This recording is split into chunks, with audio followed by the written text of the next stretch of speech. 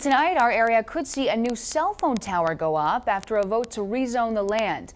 The tower in Washington County would be between Paradise Lane and Blue Willow Avenue in Fayetteville. The board tonight heard complaints by nearby residents over how the land is being divided. One resident says that she is not happy with this decision.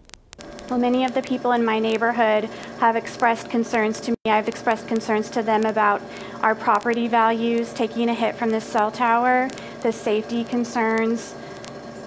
We also have health concerns. I know that the board can't address that legally, but we have them.